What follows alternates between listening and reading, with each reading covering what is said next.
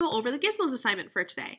So we have our assignment open on one side, the Gizmos open on another side. A reminder that to be logged in, if you are not logged in, you're going to get like a 5-minute timer and you're going to get timed out. So make sure to log in.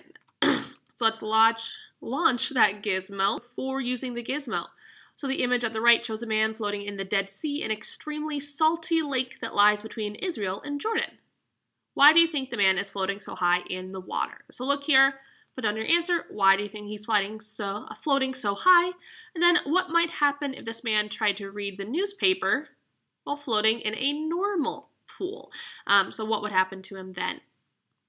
So answer that question as well. So now you can go ahead and read this. We're talking about density, mass, and volume, which we've talked about in today's assignment. And so we have over here in our Gizmos some objects. We have A, B, C, D, E, F, and then we have 4 beakers. And you'll note that it gives us the density of the liquid in each beaker. So for beaker 1, the density of the liquid is 0.5.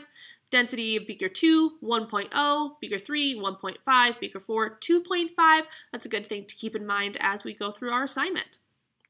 So first question, place object A into beaker 2, which contains a liquid with a density of 1 gram per milliliter, which is how you say that unit. So G/ml is gram per milliliter.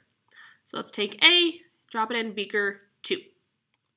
And we see that it sinks. So what happens? It sinks. Is object A more or less dense than water? Explain how you know. So we have talked about how sinking and floating can show whether things are more or less dense. So if something sinks, it is more dense. If something floats, it is less dense. So object A is more dense than the liquid because it sank.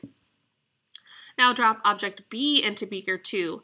Describe what happens and explain what that tells you about the density of object B. So let's take object B, drop it into beaker 2.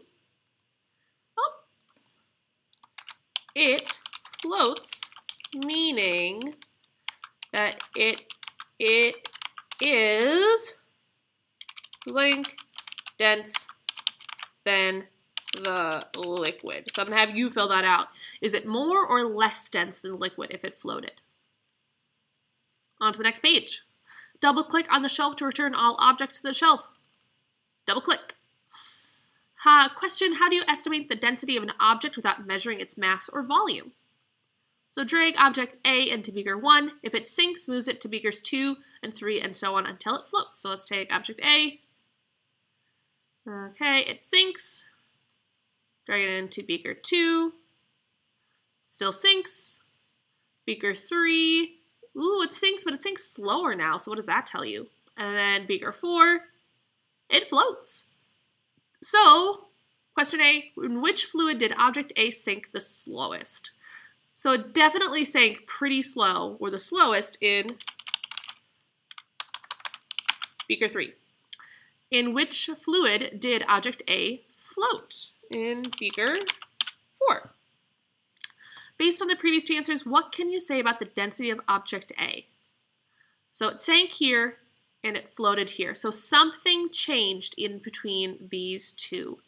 So I'm going to say, based on that, it is more dense than beaker 3 and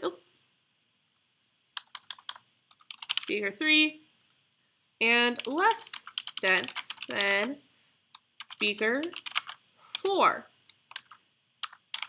meaning its density is in between 1.5 and 2.5 grams per milliliter.